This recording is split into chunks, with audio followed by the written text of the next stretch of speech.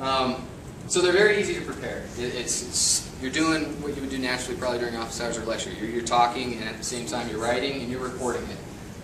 You don't have to be worried about doing it professional. These aren't professional at all. I mean, it's a nice aspect of them. They should be very quick to make. And they have a long-lasting impact. Once you have them online, once they're there, there's no reason to take them off unless you're going to improve upon them or do something else to them in the future. So students, 5, 10 years from now should be able to watch the same video that they saw today. Well, I'm looking at this at iTunes U. It's great. So the interesting thing would be whether there's a social net, sort of commenting back on it. Yeah, the one thing with iTunes U right now is that they could give it 1 to 5 stars. Right. It's nice. We can see what videos are popular, but it doesn't tell us necessarily any feedback on a specific video. It's totally great. But yeah, since iTunes U came on, it does. I think the best aspect of it is the subscribe. Any new videos that we put up there, the students automatically going to get it and see it. So if you started a course, you could subscribe to that course, because you have it organized with respect to various topics. Right. In one, it looks like almost one. There are a lot of these. Sure. Yeah, actually, I think that's. I could just skip ahead to what we have real quick.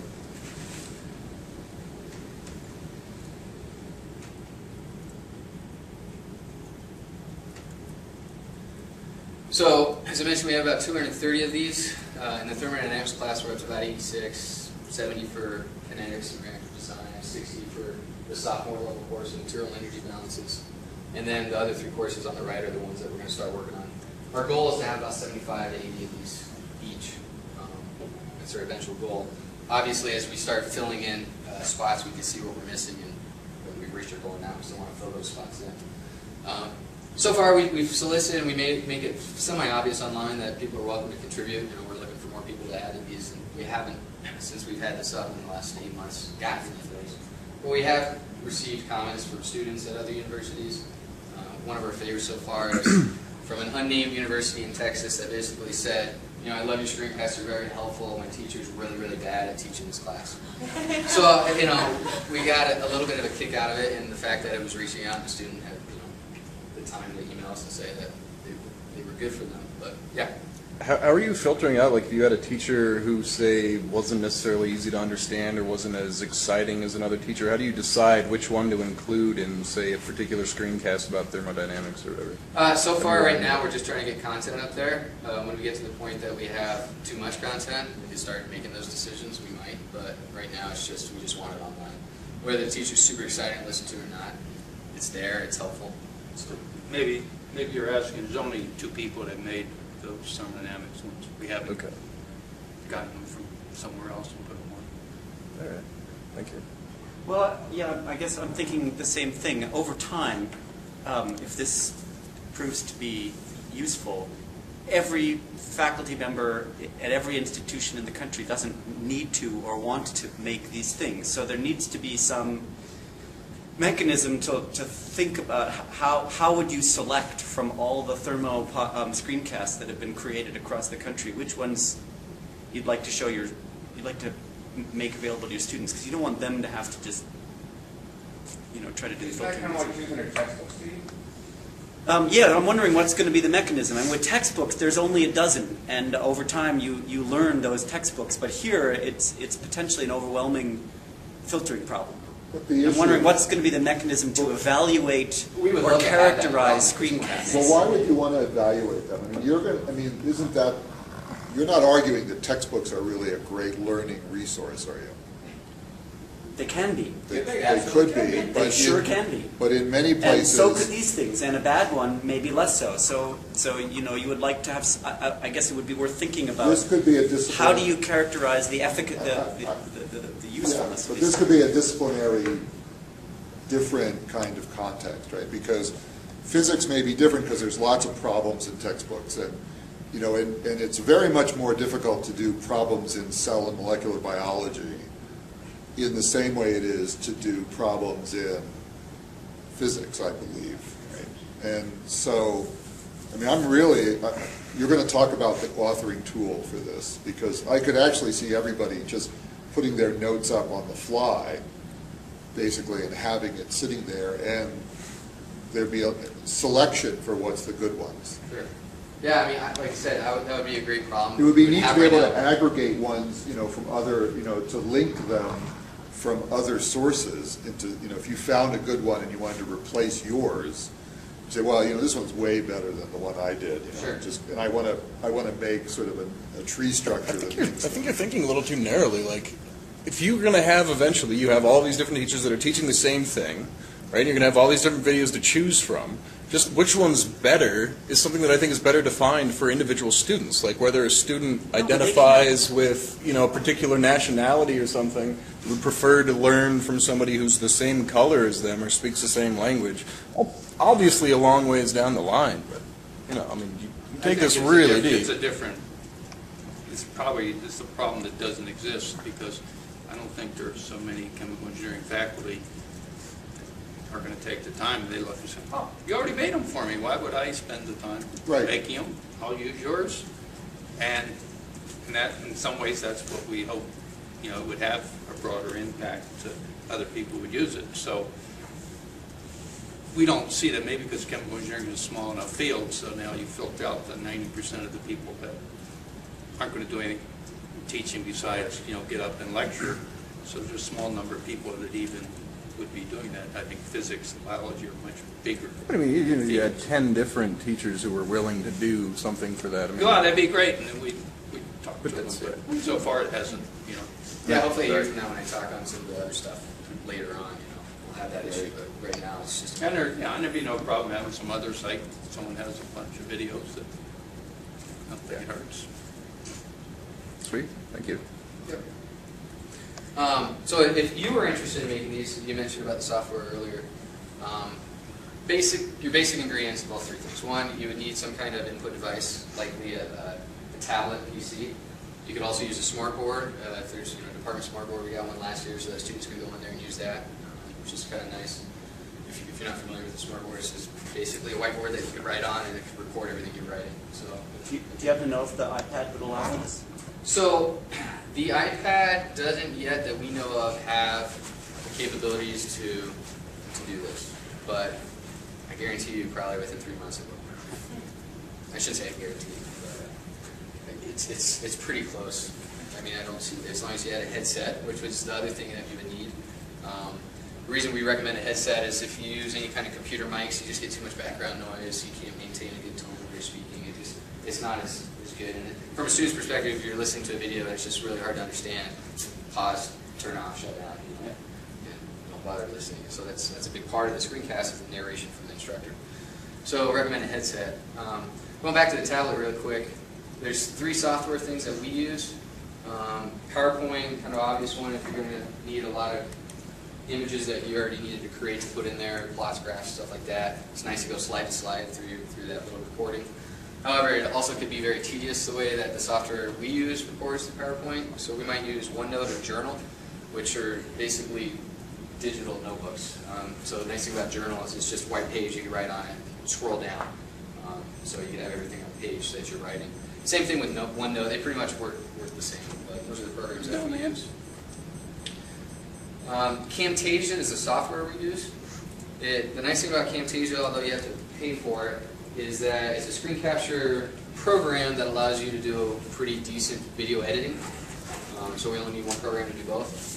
There's freeware out there. Jing, J-I-N-G, is made by the same company, TechSmith, and it's freeware. It just does recording, so there's no editing, which might be fine. Site license for Camtasia? I'm sorry? Don't we have a site license for Camtasia? Well, plus they have a free version. Well, it's not a site license, we have a client number. We do have computers. No, the university, though, when we were piloting Camtasia 2 years ago, had a license. Maybe they were, so far as changed it. Anyway, so we should look into this. Anyway. Yeah. I mean, that's the one we would recommend. I haven't looked into too many others, but research on discussion forums and blogs about this kind of software suggests that this is one of the better ones you can have. Adobe also makes a program, I think, called Captivate, but it's a little bit more expensive, a little bit more technical. Nice thing about this. You don't have to have a tablet, though. Sorry to keep interrupting. Yeah, no, You don't have to that's have a tablet to do that. I mean, you can screen capture a PowerPoint presentation on an old school PC. You can. You lose your ability to write while you're going through it. then it becomes something that's a little bit different from what we've been making. But you could just record your presentation going through some notes or something like that. Or for For a free. tutorial using software, you don't need a tablet. Right, or you could, or for FED, so with the computer sims that we do, you can have interactive, anything that has an input. Yeah, Well, and absolutely. there are a lot of free drawing apps I see on the iPad. So the question is syncing, in a way, Yeah, finding the software that allows you to record. to sync it, right? Because this won't, I don't think they'll ever put it so it has, knowing the way Apple thinks about design, I don't think they'll put two prong holes in it. Because they have one for a headphone, because that's got a built-in microphone or whatever for Skype. So I don't know whether. They have Bluetooth built into it, don't they? They do have Bluetooth, so you can can use a it. Bluetooth headset. Ah, Something to think about. But, so, I mean, that's pretty much all you need. And yeah, as you mentioned, you don't even really need a tablet depending on the goal or what you're doing. But definitely suggest trying out Camtasia. And someone, I think you mentioned that there is you can download them and have it free for, I think, 30 or 60 days. I've had a couple of different free versions of Camtasia on a couple of different computers. You just got to look around on there for the one that isn't a trial and isn't pay. Right. But Very easy to use. You click a button and you can say your dimensions of the screen you want to record, and it just records it, and you hit stop, and you can hit produce. It gives you a number of options. You can produce for YouTube or an MP4 file or whatever. And I'll talk about that in a second. But so as we've gone through this and made all these videos, we started very just like, let's record something and put it online. It's a more systematic approach. Really what we've noticed is that it's really helpful for students if as soon as they watch a video, they know exactly what it's about. So mentioning briefly the objective of the video, what they're going to see, what it's about, whether it's an example problem on a certain thing or an overview of a topic, so that they can get a clear description of that. And hopefully that matches some kind of specific learning objective that you have in class, otherwise, why are you spending your time making it, per se. As I mentioned and harped on a number of times, keep it short. Recommend clearing your environment, and what I mean by that is removing any, pulling your phone off, shutting the door, because as you're recording, if you have these interruptions, it gets recorded in an interruption, and unless you stop and pause it and restart kind of thing, that becomes something that can deter the work you put into it. Could you elaborate on short? Short, yeah. I mean, so 15 seconds is going to be too short. Short, yeah. I mean, the shortest video we might have is like 3.5, 4 minutes. Okay. That's just over the course of making all the videos. It's just the shortest. It might have been like a very brief. Here's a very thing that a lot of people are making. Here's a very specific topic a lot of students are making a mistake on. We just reiterate one other way. Some of the longer ones we've hit 15 minutes. And when we get over 10 minutes, now we're trying to make them into 2 parts. Again, because students just are more likely to watch it if it's less than 10 minutes. Speak naturally. So as you're recording this, just speak how you normally would. It's very easy for someone, whether it's you or someone else you hire, to go through and edit all the videos, to just remove dead time, to remove ums and ahs, sneezes, coughs, whatever. So just speak how you normally speak, because that's how students kind of can connect with you anyway. Otherwise, it seems very systematic and robotic. So it's better that you just speak naturally and go with the flow. Helpful if you follow a problem-solving outline, especially if you want your students to kind of get into that habit of practice when they're approaching the problem. So maybe, if you keep harping that the students should start with the diagram, then in the videos, when you go over these problems, you should start with the diagram. We have a problem-solving outline that we kind of suggest for chemical engineering problems that we put online for both students and faculty to look at. By no means is it the outline or anything, but it's just something we can suggest. And so we try to follow that as we go through recordings. Nice thing about Camtasia is you can pause while you're recording. So if you get to a part where you've lost your flow, you need some time, you need to take a break, and you come back, it's better to pause. Otherwise, if you just keep recording dead space, the file size gets really large. Nice thing too with pausing is, say you make a 5-minute recording that goes well, pause it, take a second, and then all of a sudden, 2 minutes in, you make a couple mistakes, you notice it. You don't have to get rid of your whole video. The first part's fine. You can either delete the second part and make the second video, or just keep going and remove all that later. So keep it simple. The highlight, annotate, it's nice that afterwards you could go in and maybe if you're talking about a certain equation and it's hard for the students to tell because there's 4 equations on there, you can put up a highlighting bar around that equation. You can draw arrows after the fact if you want to grab their attention. You can pull up a call-out bubble. So maybe you might say, this is in the back of your book, well, students in this class might know what that means, but students in China might not know what that means, so we can pull a call out that says, referring to textbook, blah, blah, blah. Or, please see this other screencast on this topic for more information. So you could add that in later just as more references for the student to use, which definitely does become helpful. So the last thing is, once we have these videos, the way we're putting on online, as I mentioned, iTunes U already, one of the more ubiquitous formats is the MP4 file. As I said, Camtasia can do a number of things, and you can produce a number of things at once. But the MP4 file works on a number of portable devices, smartphones, tablets, etc. QuickTime players play it. So it's just the easiest format to work with. Both YouTube and Vimeo accepts MP4 files. We've been using Vimeo because, as you heard me bad talk YouTube earlier, it's more geared towards artistic efforts, educational videos. So there's a lot of the random nonsense that's on YouTube that's not there on Vimeo. So that's why we decided to put them on Vimeo, but also Vimeo makes it a little bit easier to upload them from the desktop, categorize them in channels, and we just feel pretty comfortable to go with them. So it's pretty helpful. We take all our videos that are uploaded to Vimeo, and we went through a social network called Ning, which is kind of like a group Facebook without the Facebook aspect to it. It's more for groups focused on certain things, I guess. Yeah, maybe it'd be like a group aspect of Facebook, but they allow you to design your own website, so you can change all the coding to make it look like however you want. So they just play host. They give you a couple templates, but it was the easiest way for us to start. It was recommended by some people on campus. And so we got our site there. It's www.learnchemie.com. Basically, when you go to that page, this is what you would see. As I mentioned, the project has to do with both concept tests and screencasts. Anybody could access the screencast. You just go to the tab, and it will pull down the list of classes. So say you wanted to look up a topic on a class for thermodynamics, then you would have a table of contents for that class on thermodynamics. All the videos we have there listed alphabetically by topic. One thing that's not shown here, because I didn't take the clipping correctly, right above this we have all the videos organized to the more popular textbooks that are used for these classes. And we've contacted Wiley and companies that distribute the textbooks to just see like the number of institutions that are carrying them to get an idea of how popular they were. So we felt pretty comfortable with the couple that we put on here, and we've organized two and found it more helpful. As I mentioned, the nice thing about organizing these to textbook is twofold. One, students like it so far that we've seen from comments. As they are following through the class, they know that, I don't need to look at this video per se because it's later, but these videos are here. Maybe my teacher didn't say something about them, and I can just watch them. Another good aspect about these is you don't even have to assign them, students are watching them. You can have them assign them. So it shows that the students, again, really like these. But the second fold about the textbook is it also allows us making them figure out where the gaps are so that in the future we can try to fill those.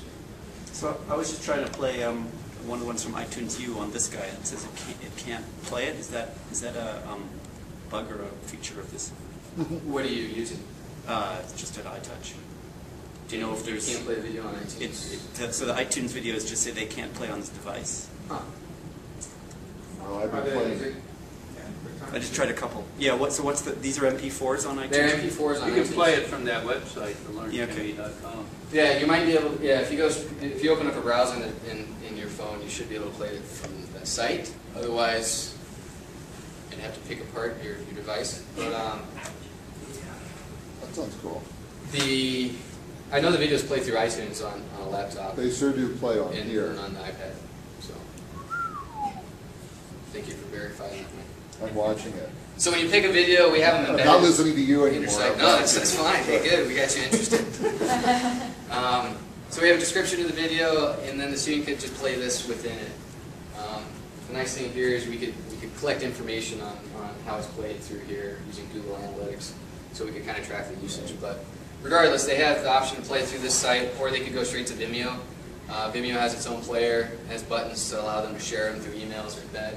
One of the really interesting things we saw, not being a big social media fan myself, but we've seen that a number of people have actually gone to the videos via link from Facebook. So students are sharing them on their Facebook pages for their classmates. So it's starting to spread, which is nice. The other nice thing about Vimeo is you could organize them by channels and have all the videos that we put on chronologically, so students are watching one video and then saying, okay, maybe I'll watch this too. So it makes it Does Vimeo have a comment section? Vimeo does have a comment section. The one downside with that is you have to become a member, but it's free. So it's a quick sign up, and then you can post your own videos just like YouTube, but then you can comment. I think YouTube's the same way. I think you can't comment on a video unless you sign up with YouTube. So it's just, so far, we've had a couple of students like a video. It's just an aspect of Vimeo that's there, but we've had no comments like, hey, can you do something like this too? Which we would love to see. I'm waiting for it. Yeah. But, Well, there's a $2 app here called Animation Creator that everybody likes for $2. let's see, aspect of this. So, just to summarize everything, as I've harped on here, students obviously like them. They've watched them over 18,000 times in the last 8 months, and we're hoping to break 20,000 by the end of next month, and maybe 25,000 by the end of the semester. And as we keep putting more videos on there, hopefully that will just keep exponentially growing. Very inexpensive once you get the software to make, it's just your time, but it's really easy and short to make them and put them online. Like I said, once they're there, it has a long-lasting impact. Hopefully, if you're trying to gear your classes more towards active learning styles, providing these as resources for the students that might help you do that. Big aspect again that students can use these at their own pace. Maybe they're too shy to come in class, so they can watch these first, and that might help them just as much. But one of the really nice things is that it has a really wide applicability. I mean, these could be geared for a freshman class or a graduate class. Maybe graduate students trying to remember a topic from their undergrad could go back and watch these. So far, we've noticed that they've been played throughout the world, in every state except Alaska, and in 103 countries. So it's growing in use, which is really nice as well. So I guess with that. You keep commenting that these things are easy to make. Yeah. Have you actually quantified how long it takes to prepare and make a 5-minute video?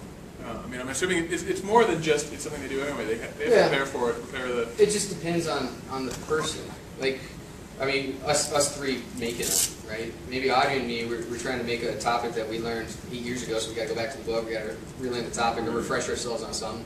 Pick a specific problem, maybe modify it a little bit, and then make the problem. So for a 5-minute video, it might take us half hour to an hour. Whereas if John's making a thermodynamics video and that's his thing, he could just hit play, start writing down a topic, have a 5-minute video in 5 minutes, and be done with it. Well, it's got to be more than 5 minutes. That's what I'm wondering. It's more than 5 minutes. 10 minutes. It really is that quick. Yeah, I mean, I have a computer set up at home to just do this, so I don't have to open any software. Everything's just ready to go, and as long as I have what I want to do, yeah, then it's less than 10 minutes. So I've called some example problem we've used before. It would be great if you guys would run a workshop at some point. So how about a screencast about building screencasts? Right. Actually, on our homepage, the learnkimmie.com, there is a screencast. There's 3 parts. 1 on what screencasts are, which I kind of showed you already. 2 on kind of how to use them as a student, how you should kind of approach them. We suggest, from as a student's perspective, you might not necessarily want to just hit play and run through it. Right. Especially since a good vast majority of them are worked out problems. We set up the problem, read out the problem to them, and then suggest pausing at this point. Maybe set up the solution a little bit, set up your approach. So implementation suggestions for students, Right. how they should be using it. Exactly. So we have that online too with that video. And I forgot the third part. I think it was just how to use the site. Right. So you don't have such a thing for faculty, which would be In kind terms nice. of like 10 how minute, to make a video? Yeah, 10-minute we don't. screencast actually. on how to make a screencast. Screencast on making screencast. Yeah. Here's what you need. They do it. You Sure. set it up. It's kind of like a never-ending tunnel. It would be like a recording of your computer recording. Yeah, you need something to record using Camtasia to record, right? So We'll just set up a line of people around the room. So in particular, that implies that you haven't. There isn't a mechanism to add a. It's not about taking a video. It has to be something that's like a screen capture off of the computer. I mean, that's the software we use specifically, especially since we're using tablets. We are writing and having to capture what we're writing. So it's not like we're using a video camcorder per se, recording something like a class or a demonstration we're putting out. You could, as I mentioned, the flipped classroom guys up at UNC, a lot of the stuff they do for their high school chemistry classes, they might record something they're doing on their desktop, put their video inset talking about it, and then write on the screen in Camtasia through editing software. So then that becomes something that the students are actually seeing them actively do, rather than writing on a tablet.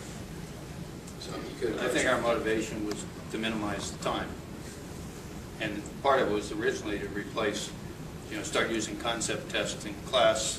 And students say, well, you're not doing any example problems. And I try and explain, yeah, that's true, but, here's the reasons. But still, they would always ask. So it's like, well, I'll just do some example problems and put them online. Now they don't ask that anymore. And we don't assign them, so the fact they watch them is strictly voluntary. So I should, maybe offline I should tell you, so 10 years ago I worked with a company called Thinkwell, which produced, they were creating what they were thinking of as video textbooks. But it was almost exactly this. So I created 120 10-minute videos. And it was done in a professional studio, so it wasn't free. And maybe that's been the fundamental problem, is that the students had to buy this. There was a team of animators. So these things were done extremely professionally in the end. I'm writing, of course, it wasn't on a tablet, but there was a camera up above that was recording my writing, and then they would have equations off on the side. And these things were sold. Many faculty at Colorado have looked at this and said, not interested. And I'm sort of curious to talk about why, when will faculty want to use this? Maybe that you figured out a way to get around it, which is it's just available and it's free, so the students use it and find it anyway. I have a question.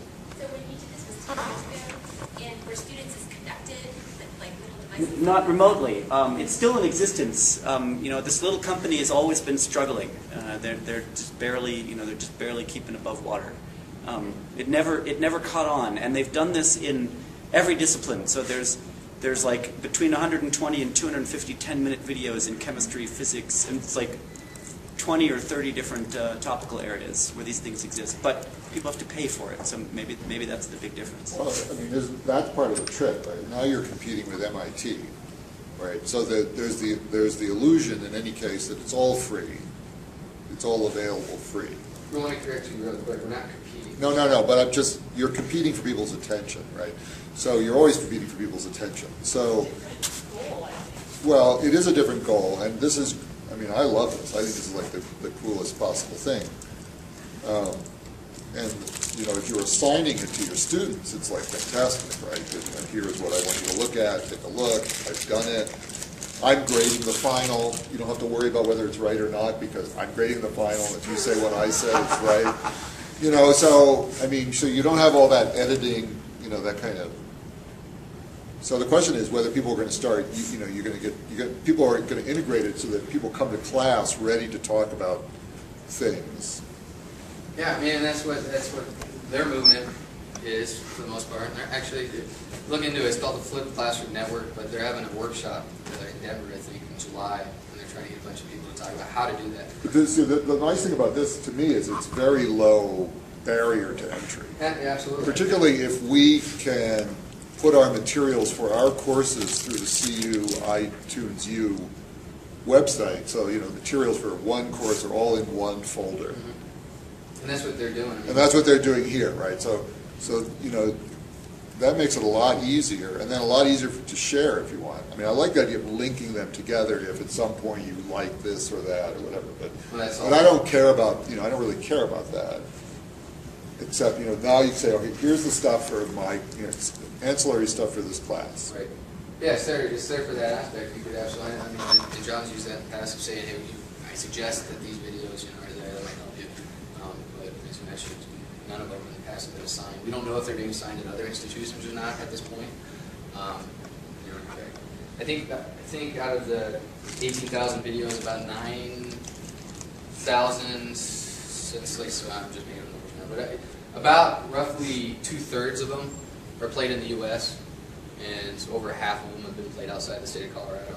So it was definitely very predominantly Colorado at first, because we knew about them, and then once we were trying to get the word out.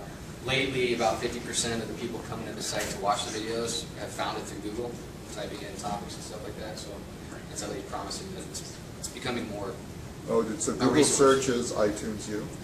No, if they Google search like Momentum Flux, it might bring them to our page. Oh, okay. So that's bringing you to your web page, not the iTunes site. Right. Do you have any interest at all in having like example questions then that a student would do either before the video or after, so you could get like direct feedback on the impact of video on a student, and they would have an ability to practice what they just learned and get feedback on their practice? Or? Make it more interactive. Like the Illinois free flights. Yeah, I mean, we've seen those. Illinois has created a set, they call them, I forget what, free flights or something? Free flights. And so Mike Dudson has been actually assigning these. They're little 10 or 15 minute, and it's a mix of this, and I think there is some video of the faculty members. So it's sort of a little flash video. Right. And it has concept tests built into it. So in order to proceed, the students answer questions and then continue along, and Mike gets some feedback about how much time they spent and what their answers were to those intermediate questions. So that's one nice thing about Camtasia is it actually has a built-in quiz option that you can do that. So you can make a quiz question in the video and have it so the student can't progress unless they answer it correctly, or they can progress regardless of the answer. It has to be a flash file though. That was one aspect, is that when we started doing this, I'm no programmer, and so the website basically wouldn't accept flash files. So that's why Flash is dead. we didn't even go that route. But yeah, to make it an interactive video, they have to be flash. Could you talk about how, don't mind, how this has sort of shifted what you do in class then? And I mean, are students becoming, come in with greater understanding of what's going on? You know, the good news is we've set the bar pretty low. Students don't read the book anyway. We accept that. And so is that shifting that? And if that is happening, how does that shift what it is that you do with the rest of the I'd say a number of us do reading quizzes before class to motivate people to read the book. Right. Because we basically do conceptual questions in class and clickers. Right. So this hasn't changed that. That's what we've always been doing. And, Right. you know, we thought as we started having enough videos that maybe start asking questions about some videos and then, like, read these sections and watch these videos. I look at it as it's the kind of things I used to do in class. Some students still want to see that. So how does this shift then what you do in the class? You freed up this time, or do you do the same thing in class now? No, I'd already freed up that time years ago. I just stopped doing those, but students still wanted to see. And that's part of the motivation. They would complain, well, you're not doing. Right, why aren't you doing more derivations in class? I get that fair enough. So I'm wondering how you would, you know, the real difference between engineering and arts and sciences is you have a certification exam that makes the curriculum, to me it seems like more relevant, right? You're doing, in theory, the student would realize that they have to pass this exam to get the, I don't know whether that affects it or not. No. You don't think so? You don't see I mean, that exam, they only really have to take if they want to be a professional engineer. well, what's the percentage of people in the College of Engineering who do not want to be professional engineers? 80%. It really? Yeah, it's mainly civil engineers that, like chemical engineers, not very often actually, because, like for civil engineering, you know, I don't remember. That's good. That is very good. You know, people that build bridges, it has to be a professional engineer that signs off that this. Oh, okay, so stands that's up, but it's only not. 20% of your students. That's a guess. I mean, you know, it's really mostly consulting engineers and civil engineers. So a few of our students end up being professional engineers, but that's very much the minority. I didn't mention it here, but some of the classes also have crossovers with other disciplines. I mean, like our fluids class, the videos are being watched hopefully also by mechanical engineers, other students taking that class in other disciplines. So right now you guys are not assigning these videos, you're just letting people, you're telling them that they're available, letting people just go and see them if they want to. Yep. Do you know if anybody's actually trying to integrate them as a that they are a required part of the course. And so I would think that would potentially allow you to shift the emphasis because you require those things to be I mean, we haven't done that ourselves yet. We haven't gotten any feedback. I think we have to get to the point we have a critical mass of for considering. Yeah. There is a TED video from the Khan Academy, the gentleman that you talked about earlier, where they have a few 5th and 7th grade classrooms, I think it's in California, like districts that are starting to use the Khan Academy website for doing math. And so they're talking, in this video they go into brief descriptions of how the classroom is changing because of that, and how it's becoming more humanitarian, that we're actually sitting down and working with the students. Their site, yeah, and this might, I mean, maybe there could be a good connection with them as well, because one of the things that they talk about that I think they've done very well is the creator of the Khan Academy comes from kind of an analytical background, so he is actually, the site has been created that you can kind of really dive deep down into the analytics of which problems are the students looking at, which problems are they having difficulty with, which videos are they watching, which ones aren't they. It's almost overkill. It is almost overkill, but it really lets you get that fine detail. So in theory, you can sit down with Johnny and say, let's work on this problem without having to say, Johnny, what are you having problems with? Because you already know. Because you already know. Yeah, in real time, too. Exactly. So, I mean, and he talks about it, of course, as being the future of education, and that we're switching the lectures to outside of, he calls them these essentially the lectures, that we're switching them to outside the classroom, which then gives us time to really work with the students and interact and be hands-on inside the classroom. Yeah, it's a good time. Look it up. Yeah. Thanks for mentioning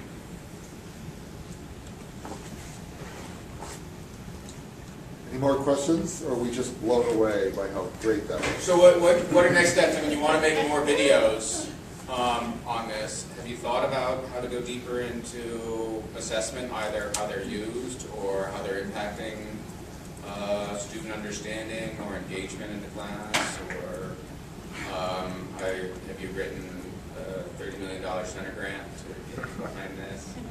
Support the rest of us for making videos for you. You could write that grant, Noah. We haven't figured out how to do that. Been just trying to get Right. enough of them available. But yeah, it'd be nice to actually show. On one hand, I'd like to say, well, the fact that students watch them on their own means they're putting more time in the class than they would previously.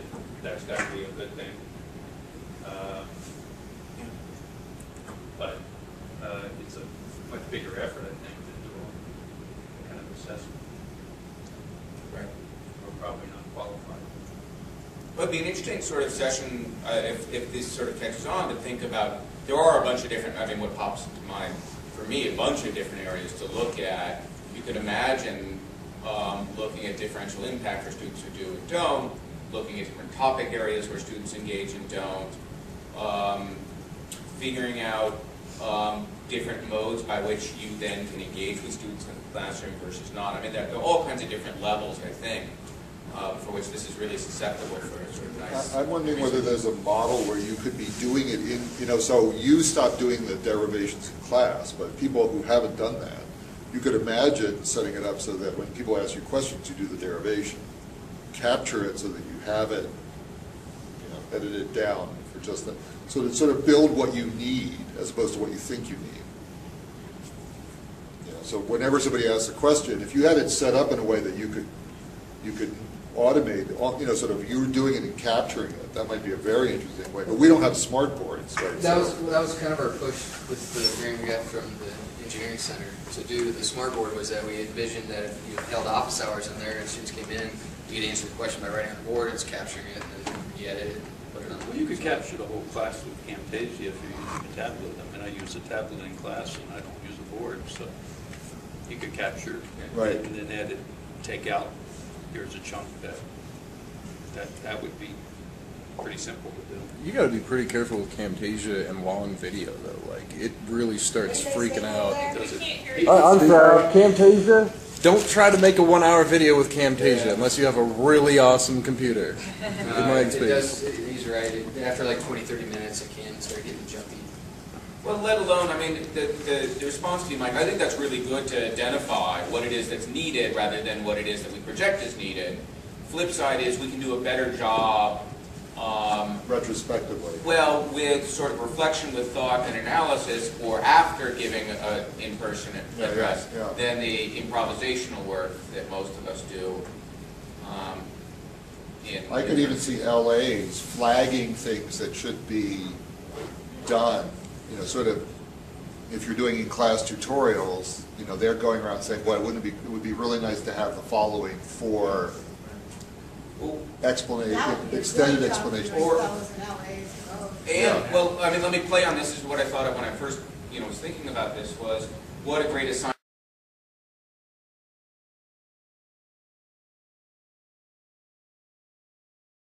I mean, I think there are lots of ways that we can sort of think about expanding on this too, in that. I love it. Which makes more ways. It's all fun. Well, as part of a new tradition, you get the official Best Presentation of the Day award.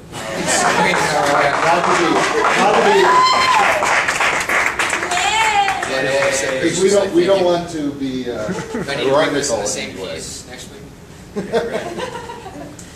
That was great. Thank you.